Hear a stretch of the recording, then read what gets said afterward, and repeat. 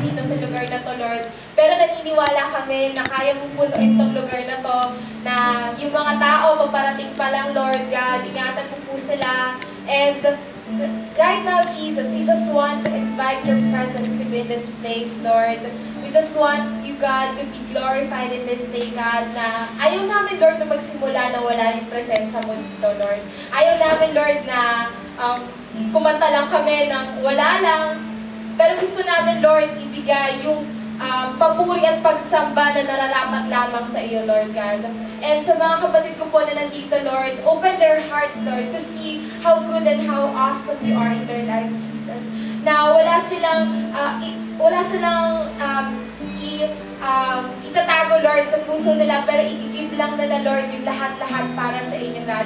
Kung may mga nararamdaman man sila, Lord, kung may mga bitbitan man sila, Lord God, sa pagpunta nila dito, Lord, kayo po yung magtanggal na sa kanila, and hindi sila alis sa kwartong to, Lord, na hindi payapa yung puso nila, na hindi ka nila na-encounter, na hindi nila nararamdaman, Lord, yung nag-uumapaw mong pagmamahal para sa kanila. And right now, just declare, God, healing, Lord God, to overflow in this place, freedom, Lord God. Be the one to set the captives free, Jesus, and be the one, Lord, to heal those who are broken-hearted ones, God, and be the one, Lord, to always make them feel, Lord God, that they are always welcome in your presence, God. That kahit na galing pa kami kamakasalanan or kung ano man po yung mga nagawa namin pagkakamali in the past, Lord, pero hindi mo na tinitignan yun, Lord. Tinitignan mo kami malinis, tinitignan mo kami pure, tinitignan mo kami as anak mo. And I pray, God, na yun lang yung makita nila sa oras na to, Lord, na hindi nila iisipin, Lord God, yung mga pagkakamali nila, pero kung ano yung kaya mong ibigay para sa kanila, Lord God. Na pinalaya mo na kami nung namatay ka sa cross, Jesus. And thank you, God. And I pray, Father God, for overflowing joy in this place, God. That you just take over in this service, God. That we don't want just to merely sing to you, God, but we just want to sing and shout praises to you, God, in spirit and in truth. Thank you, Father God, for everything, and we love you. Thank you. Kaya invite tayo lahat. Medyo papaguhin natin yung format. Okay, so, parang partner po, and declare yung goodness ng Lord sa buhay niya. Ako, declare yung goodness ng Lord sa buhay mo. Lord, declare your goodness, your love, your grace, your mercy. Come on.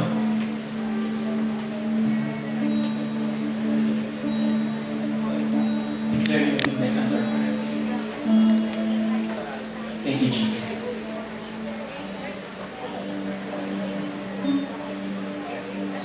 One church.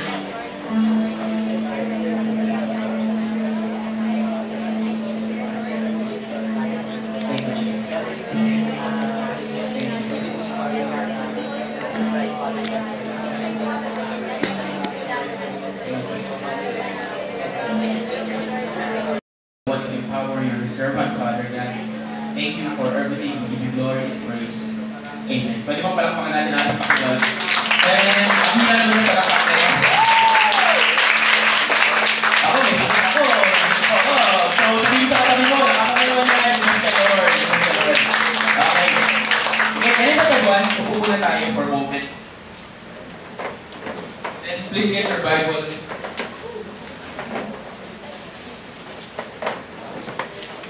Aba na, si Aljon kailangan mo dito. Okay lang nakatayo ka? Hindi mo kaya nakaano eh. Okay, yung praise and worship natin, mamaya na yan. Okay, mamaya na yung praise and worship natin. Okay, so hindi ko alam, it's weird. Honestly speaking, alam ng mga leaders dito, bilang na taong ngayon, ngayon mismo, bumitintig yung kirot ng ulo ko. Ay, welcome back sila Angelo. Hey! Okay, sako na yan. Okay. Yan. So, bale, please bear with me. Kasi, sakit talaga sa ulo. Masakit yung ulo ko ngayon. Please bear with me. But I have a choice kung pwede naman ako matulog sa bahay. Hindi ako matulog sa bahay. Hindi, seryoso. Wala akong masyadong tulog kasi paputol-putol. I have a choice, but I choose to be here dito sa church kasama kayo. Amen ba? Diba? So, kasi naniniwala ako kung saan kasama-sama ang mga anak ng Panginoon, mayroong healing. Mayroong kagalingan, di ba? So, nag-believe ko na sa yung presence ng Lord, nandun yung healing. So, it's just weird. Mayroon akong planong i-preach ngayon. Alam mo mga tao yun last week, yung the humble eagle and the fried chicken. But today, binabago ng Panginoon, hindi nga gusto pa-preach yun. At gusto yung i-preach ko, may kinalaman sa healing. So, yung i-preach may sakit, may kinalaman sa healing. So, kailangan mag-compete tayo kay Lord. Amen ba? Amen ba? Parang ayaw nyo Amen ba? Okay.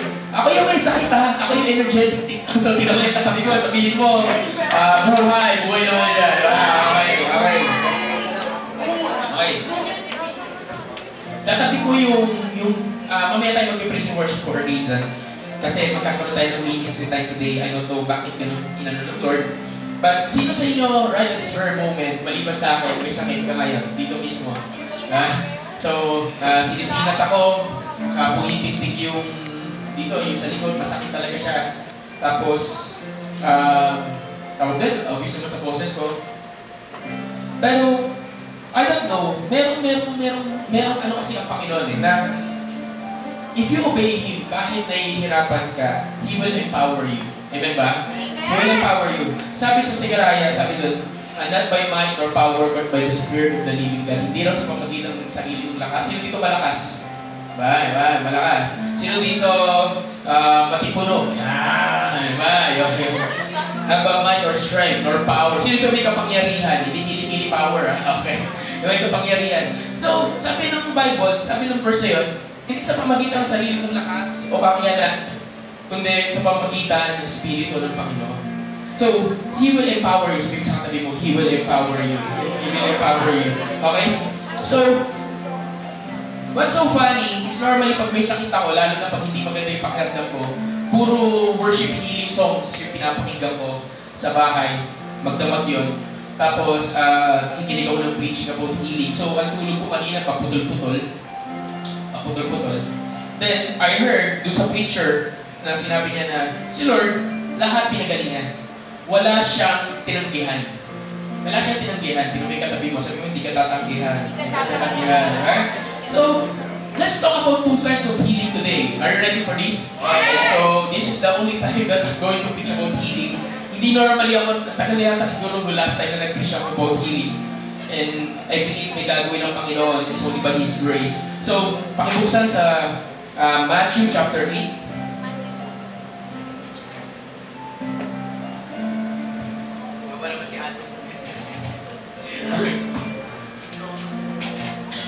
Okay, Matthew chapter 8. Simulan natin ang verse 1.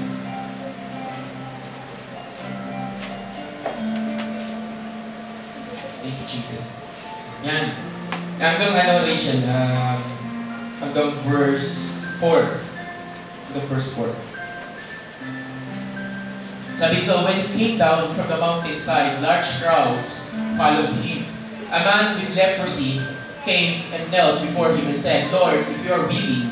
So sabi mo sa katabi mo nga, Lord, if you are willing. Kay Lord, sabi natin kay God, Lord, if you are willing. Lord, if you are willing. Oh, yan. Let me just read this.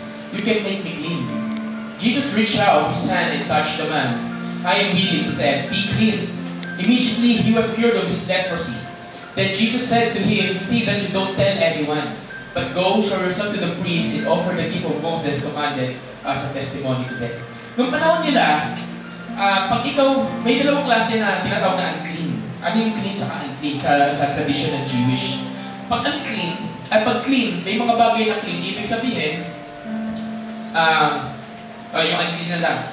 Pag yung unclean, example, si Arjun ay unclean. So, pag ginawa ko si Arjun, automatic unclean na ako. So, para siya nakakahawa. So, ano ibig sabihin ng unclean? Pag unclean ka, maraming bagay ang hindi mo pwedeng gawin. Like, hindi ka pwede pumunta sa worship. Hindi ka pwede sumama sa ibang tao kasi makakawaan mo sila. So, ano ba example ng mga unclean? Sa mga babae, pag nireregla kayo, yan, panahon na yun. Ang any woman na merong buwan ng dalaw, unclean. Kailangan niyang i-isolate yung sarili niya. So, imagine this, mga women of God, diba? Imagine this. Meron kang buwan ng dalaw. Diba? Kasi hindi ka pwede pumunta ng church. Hindi mo pwedeng tabihan yung katabi mo. Alam bakit? Sabi niya, meron ka ba? Meron. Lumayo-layo ka sa akin. Yee! Gano'n, di ba? So, parang ganito, to make you, let's be practical. Sino rin nagkabulutong na? Sino rin nagkabulutong na yung isa sa pamilya mo, tapos ikaw na lang hindi nagkabulutong doon sa pamilya nyo, tapos ikaw, hindi ka makalapit, hindi mo masabayan kumain yung may sakit. Tama ba di ba? Tapos dirin-dirin ka, di ba? O kaya, simplihan natin, sore eyes, di ba? Sore eyes. Nagkaroon sila ng sore eyes. Lumalapit ka ba sa may sore eyes? Umiiwas ka, sumisimple ka, di ba? Kunyari, tinitignan mo, pero ikaw, nagre-ready ka, dumidistansya ka eh. Tama ba Okay. Ayun. Kasama din sa unclean yung mga tinatawag na dead things, patay na bagay. Anything na patay na bagay. Example, may namatay, o kay hayop o tao, nahawakan mo yun. Unclean ka na. Biruin mo yan. And eventually, Madam Rachel, kasi wala na ako. Okay. Eventually, yung sinasabing leprosy. Pagsabi nga leprosy. Leprosy. Yung leprosy, isa yan sa pinaka. Yung panahon na yon, hindi ka lang, unlike kasi ng pag nire-regla ka, na may buwan ng lalo ka, hindi halata yun. Hindi halata yun. Yung leprosy, halata yun. Ay, hindi ako yun, yung ketong. Sino ito walang idea ko yung ketong? Okay, ang ketong, ayan yung tinatanggal yung pakiramdam mo.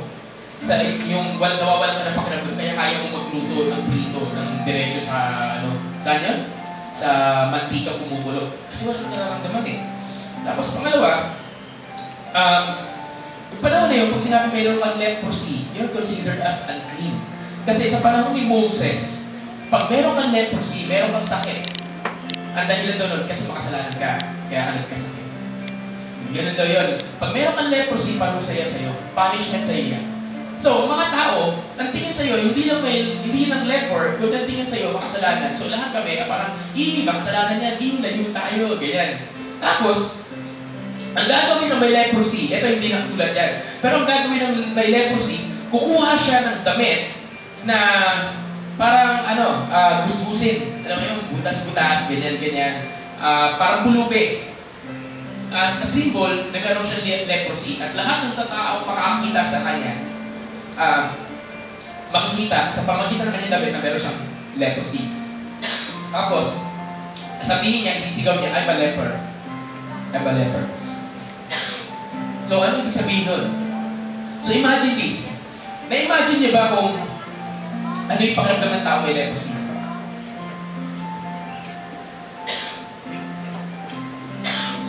Excuse me. Okay. So, sino dito nag-a-isolate? Nag-a-isolate? Ganito. Mali pala. Sino dito, ano pa naramdaman mo na wala pumapansin sa'yo? Na ayaw maglapitan ng mga tao. Diba? Na wala silang pakailam sa'yo. Diba? Na hindi ka nila maintindihan, instead na magbigay sila ng compassion sa'yo, iba yung ginagawa nila. Naramdaman niyo na yan? Okay? Pangalawa, hindi ko naramdaman ng binubuli. So, tapos pangatlo, hindi ko naramdaman depressed. Yan, depressed. So, lahat ng bagay na yung pagsamasamahin mo, yun yung pakiramdam ng tao may leper. So, ito. So, meron siyang leprosy. And dito, sa passage na to, sinasabi dito na nung bumaba si Jesus sa mountainside, ang dami ng crowd na sumunod sa kanya. Tapos, merong isang tao na merong leprosy, ang lubod sa kanya. Sinabi ko, if you're willing. Ang tagal ko, if you're willing. Kung gusto mo. Kung gusto mo, Lord. Kung gusto mo. Pero, kung babasahin nyo, yung previous chapter niya, ang dami niyang pinagaling. Ang dami pinagaling ni Jesus. Sobrang dami niyang pinagaling na. And eventually, bakit kaya, may tanong ako, bakit kaya tinanong ng tao may leprosy, Lord, if you're willing? May idea ba kayo? Bakit kaya?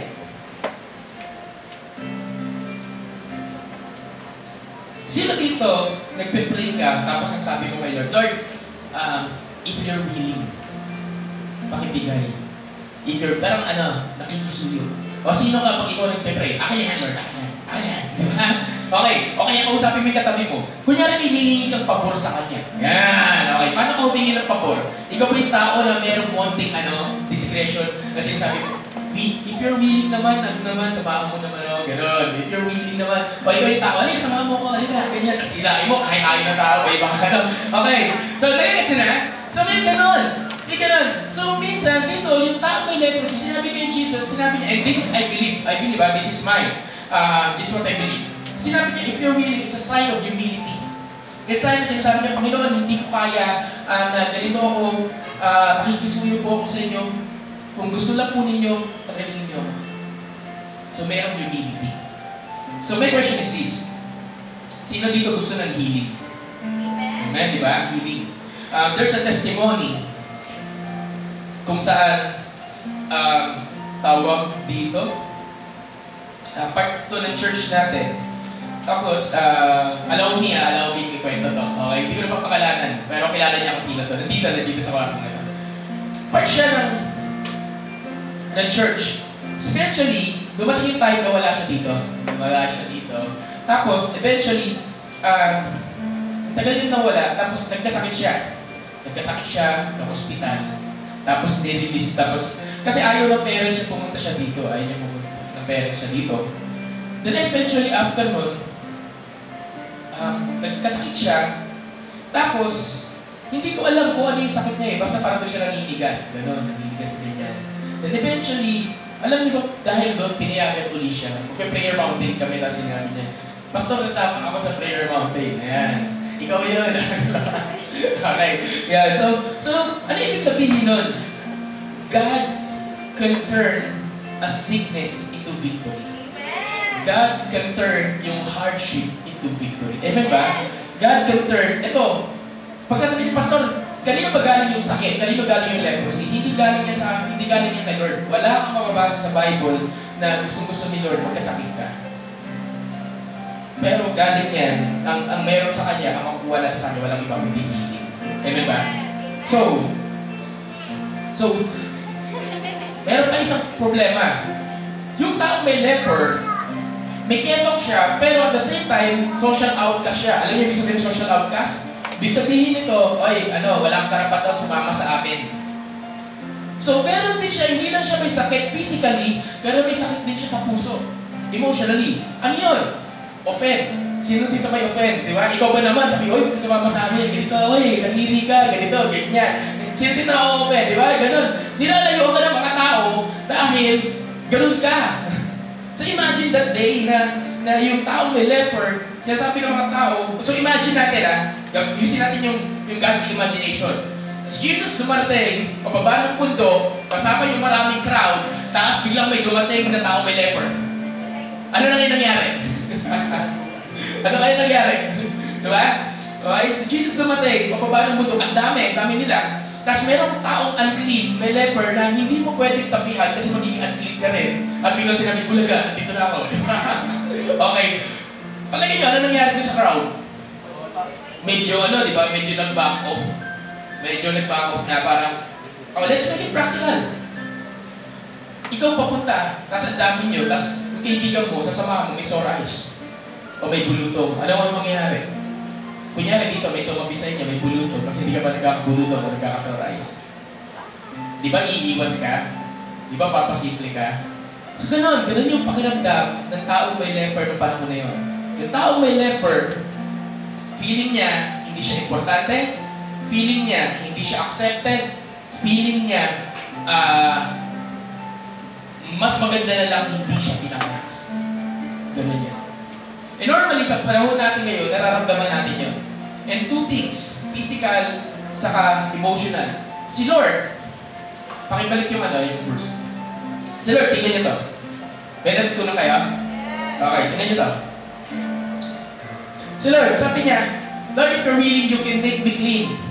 And Jesus reached out His hand and touched. Ano ginawa? Sabi mo sa katabi mo. Ano ginawa? Touch. Diba? He touched the man. Hinipo niya yung tao. Hindi niya sinabi, pero pwede pang sabihin ni Jesus sa harapan ng leper na be healed in Jesus' name. Kaya ka lang dito ako. Diba? Pero hindi eh. Like, tulad na sinabi ko kanina, pag meron kang clean, pag lumapit ka, ano mangyayari sa'yo? Unclean. Yun yung tradisyon nilang paniniwala. Pero maling paniniwala yun. So, ang ginawa ni Jesus, lumapit siya at hinawakan yung tao. At sabi niya, I am willing to be clean. Anong galing niya sa buhay natin? Minsan tayo, hirap na ilumapit sa mga tao, ang hirap hawakan. Yes or no? Yes. Example, experience namin sa UP, ang babangon, may mga batang namamalimos. Sino dito nasubukan mo ng yumakap ng tao na ang pabango niya ay galing sa impormal? Di ba? Ganun. Nasubukan niyo na ba yun? Yung tipong, nung nasa UP po kasi kami, may mga bata doon namamalimos yung humingi ng tigpipiso-piso. Tapos, may pagkakataon na nagkaroon kami ng kids ministry sa UP Diliman. Tapos yung mga kids na yun, ang babango nila, as in, gusto kong lumayo.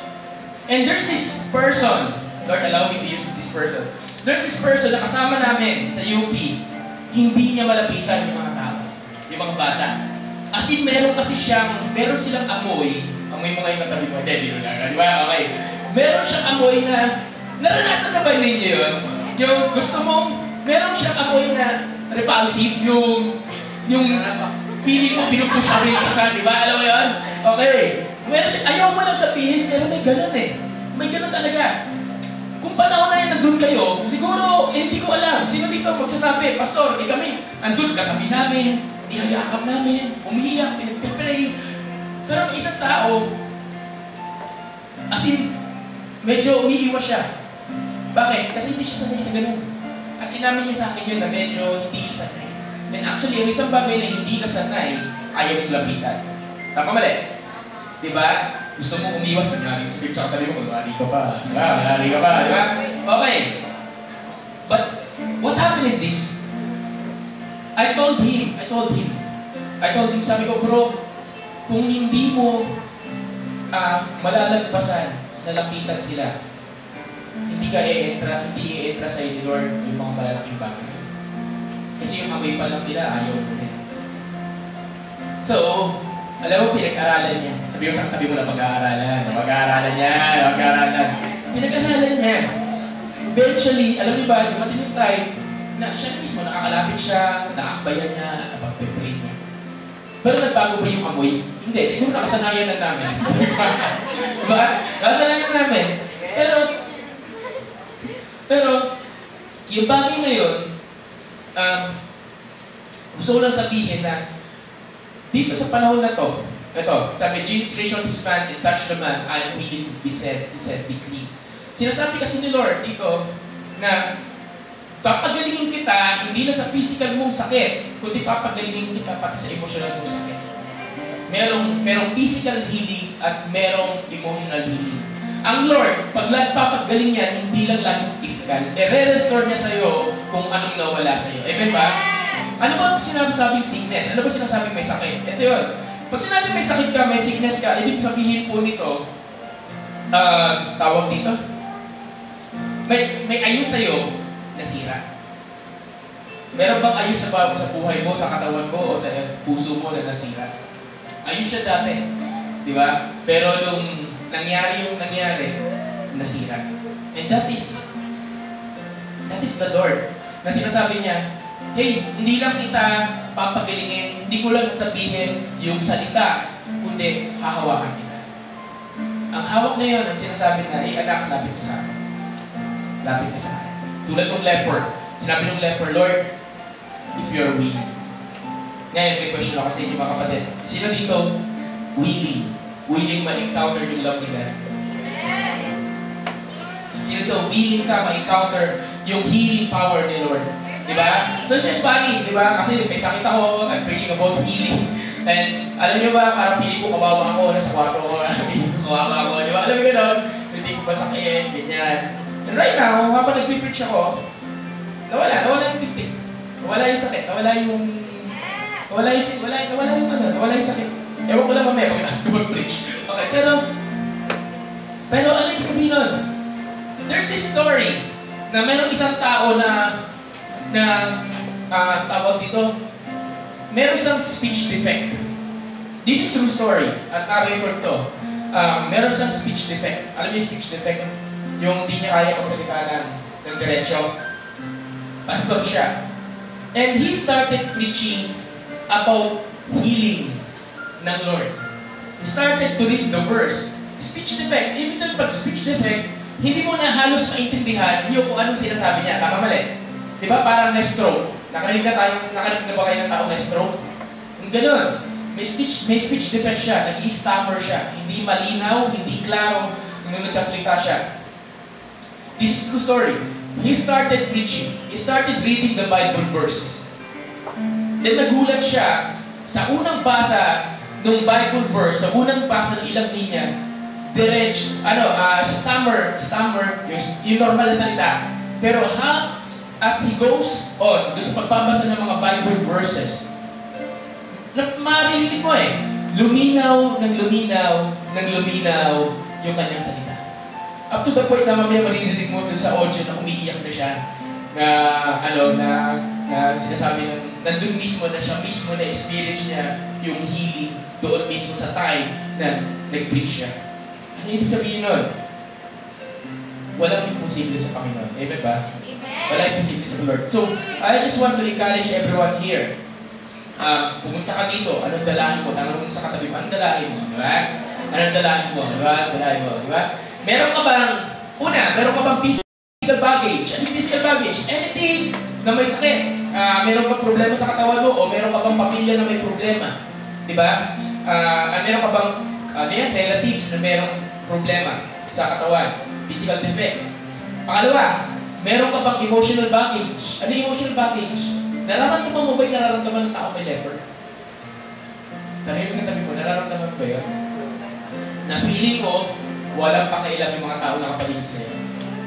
May mga tao na feeling mo, tingin sa'yo outcast. Diba? Parang meron silang group of circle, kami-kami na. Then finally, meron ka bang spiritual defect? Ano yung spiritual defect? Spiritual baggage. Kasi, merong leprosy, may sakit, hindi siya makapag-worship. Kasi para makapag-worship ka, kailangan pumasok ng templo. Pero paano ka papasok ng templo? Paano ka papasok ng templo kung ang tingin sa'yo ng mga tao, wala kang karapatan dito sa lugar na. Diba? And there are times, tayo mismo, as anak ng Lord, guilty. Alam mo yung sabihin guilty? Kasi minsan, there's this big church. Hindi ko napapakalan ng church. There's this big church. Yung kaibigan ko, nagdala siya doon nung magpuputi. Doon sa church na yun, kailangan may property quorum. Ano man property quorum? Yung damit na tama, maayos. Yan. Nagdala siya ng tao na may magpuputi. Gano'n. Napagsabihan siya. Bakit ako gano'n? Hindi mo malang kasi ang kanyang suot yung alam mo, yung naka-shirt lang na butas, naka-chinelas, alam mo yung damit na magpuputi. Nakakita naman kayo damit na magpuputi. Gano'n. So, dinala niya doon, at napagsabihan siya na, bakit ako ganyan? Bihisan mo naman, dito, ganyan. So, minsan, as Christians, kahit pa kayo, guilty tayo. Meron kasi tayo tinatawag na selective judgment. Ano yung selective judgment? Ikaw pag-pipray ko, ikaw hindi. Ikaw pag-pipray ko, ikaw hindi. Ikaw i-invite ko, ikaw hindi. Tama wala Diba? So, si Lord, wala siyang pinili. Lahat pinagaling niya. Lahat nirisyaw niya. Lahat, as in lahat, sinabi, tutuloy yung basahin niya, sasabihin, He healed all. All. Anong all? Ibig sabihin, lahat. Ibig sabihin, hindi ka exclusive, hindi ka outcast. Basta nakita ng Panginoong Jesus na mayroon kang kailangan, nandun siya para sa iyo. Amen ba? Amen. So, I think this is good preaching. No? Ano yung sabihin nun? Sino ba yung kamay ni Jesus? Sabi mo sa katabi mo, ikaw. Ang tanong, meron ka bang tinatouch? Meron ka bang nire-reach out ng mga tao para i-touch? Diba? Basta paano ako magta-touch? Ibig sabihin, hindi ka na mimili. Gusto mo lang iparamdam, ipakilala sa Jesus sa kanila. Gusto mong sabihin sa kanila, mahal kayo ng Panginoon. Si Lord nandyan sa inyo, si Lord handa kayo pakilingin, and so on and so forth. And nandito tayo sa hapon na to, kasi every one of us need this healing touch ng Lord. Amen ba? Pumunta ka dito, pumunta tayo dito, imposible wala akong baggage. Tanungin kita, kamusta linggo mo? Diba? Kamusta linggo mo? Ganun ba yan? O roller coaster? Diba?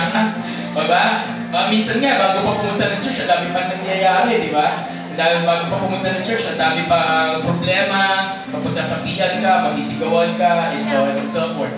Pero, make choice yung leper. At pwede siyang sa isang sulok lang at sabihin niya sa sarili niya, at minsan ganito yung ginagawa natin sa sarili natin. Sinasabi natin na, ayoko, hindi ako worthy. Hindi ko feel pumunta ng church kasi ganito, kasi ganyan, kasi ganito, and so on. So, sino nakaramdam nun? And pwede niya sabihin, yung taong may leper na, hindi ako pwedeng lumapit kay Lord. Hindi ako pwedeng lumapit kay Jesus. Kasi magiging unclean siya. Pwede siyang mag-self-pity. At ang pinaka-number 1, kaya hindi mo natatanggap yung healing mo, ay kasi doon sa self-pity. Feeling mo, tawag namin ito kawawa spirit. Diba? Kawawa spirit, lagi na gagawin, diba? Lagi na kayo ko, diba? Okay. So, hindi. Hindi na babae ito, ha? Pati mga lalaki may kawawa spirit. Maraming kawawa spirit ang mga lalaki. Alam niyo ba minsan, ang mga lalaki mas malala pag nag-mood-swing? Kasi grabe sila pag nag-mood-swing. Diba? So, yun. So, ngayon, bago ko tuloy yung preaching, we're going to worship the Lord and we're going to recognize yung presence niya. Ang tanong, ikaw ba yung tao, ikaw ba yung tao na gusto sabihin sa Panginoon na, Lord, if you're willing, please, clean me, cleanse me, heal me. Kung ikaw nandito at meron kang need, kung ikaw nandito at nawala yung apoy, kung ikaw nandito at feeling mo ikaw yung leper, kasi ang leper sa panahon na ito, tayo yan. Tayo yan. Meron ka sakit, meron kang emotional baggage, at wala kang worship.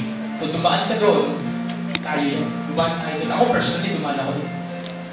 Pero nandun yung grasya ng Panginoon, nandun yung pagmamahal ng Panginoon na sinasabi niya, anak, I'm more than willing.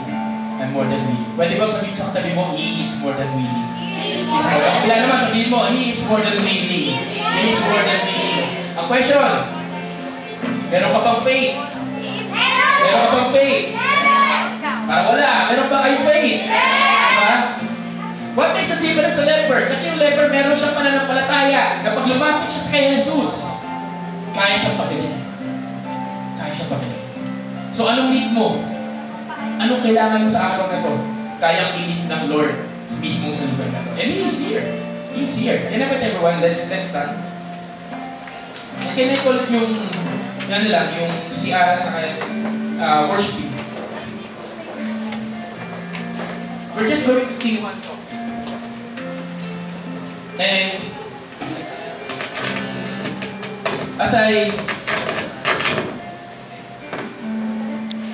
as we do this, we're going to sing this song kasi i-relate natin dun sa message.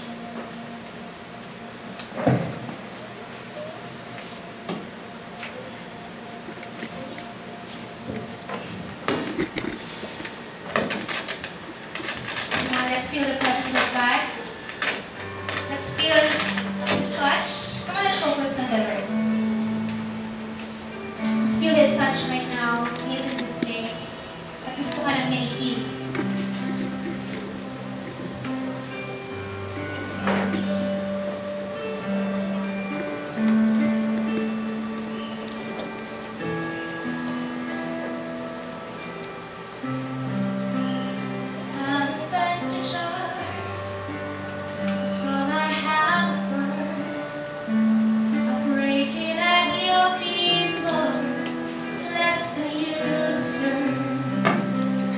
From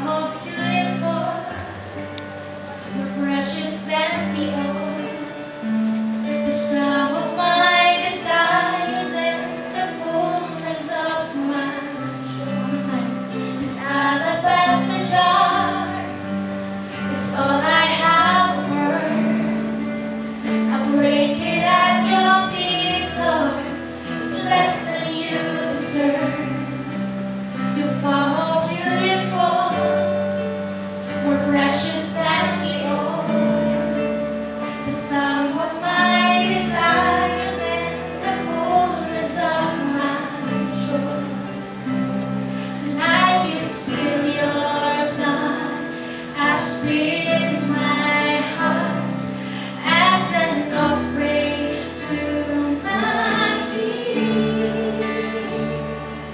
Here I am, take me as an offering. Here I am, giving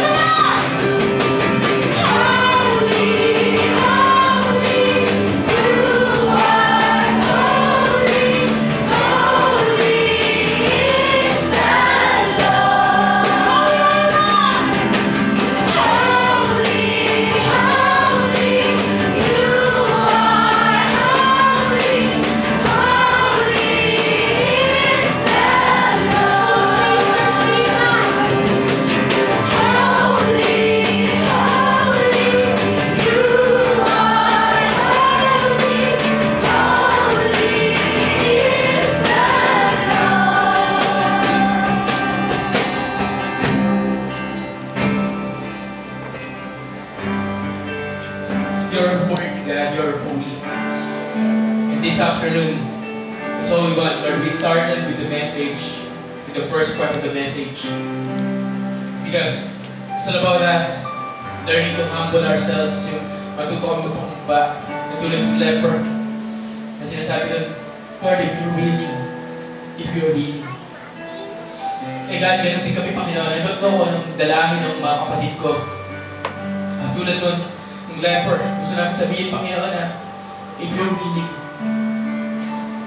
yung puso namin, yung offering namin sa inyo, Panginoon. Yung humility, yung broken heart.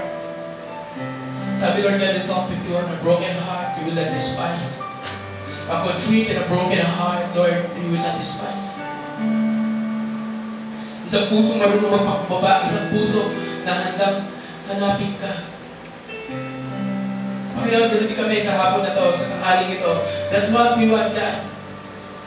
To recognize that in this place, there's no other Lord.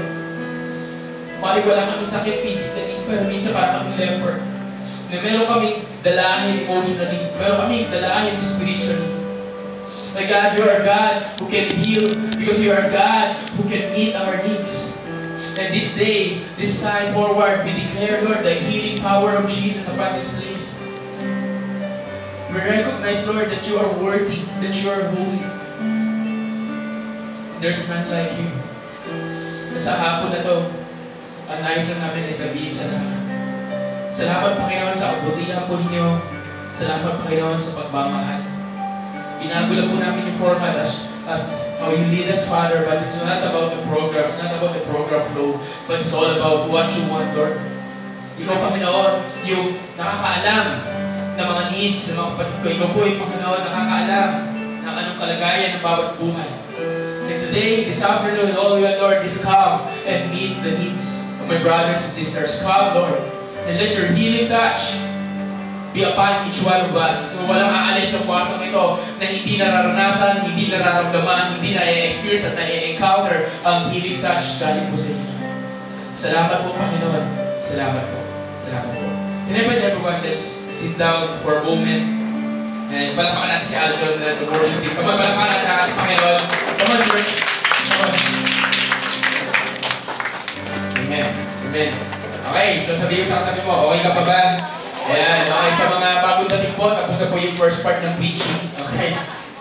Okay, tapos na po yung first part ng preaching, pero hindi pa tayo tapos. So, balik tayo dun sa kanina. Sa kwentuhan kanina. So, malinaw yung leper. Malinaw yung leper? Yes. Malinaw yung dalahin ng leper. Nag-isas tayo yun. Kung hindi ka maniwala, tingin ka sa salamin. Tapos, tingnan mo, tanongin mo sa sarili mo, ano problema mo? Tingnan mo, may sasagot dyan. Okay, may sasagot dyan. Okay. It's just amazing. Tawag ito, minsan kasi talaga binabago po namin yung program flow. Hindi talaga yung program, pero binabago namin. Of course, sabihin mo, dahil si Lord ang bossing dito. Ayan, sabihin sa akin, si Lord ang bossing. Ayan, okay. So, I'm gonna ask Atheration yung post ulit yung Bible verse natin. Then, punta tayo sa second part. Yung sabi dito, then Jesus said to him, see that you don't tell anyone, but go show yourself to the priest and offer the gift Moses commanded as a testimony to them. Ano ibig sabihin yan? Kasi, ang tawag dito, sa panahon na yun, kailangan, pag ikaw gumaling sa kahit anong sakit, example, nawalan na tapos yung buwan ng dalaw mo, o kaya wala ka ng leprosy, kailangan mo mag-offer ng gift doon sa temple. Kasi hindi ka makapag-offer ng gift eh. So that, yung mga tao sa temple, makita nila, i-check kasi nila yun. I-check ka nila kung ikaw ba yung sinasabi mo. Tapos, pag napatunayan nila totoo, then pwede ka na maki-worship. Pwede ka na maki-worship. Ano yung sabihin nun? So, meaning, there's this part, sinasabi itong offering. Sabi mo sa katabi mo, offering. Offering. Idudulo ko yung offering natin, Idudulo ko yung offering natin. Pero, tingnan ko, as a testimony to them. What is testimony? What is a testimony? A testimony is a story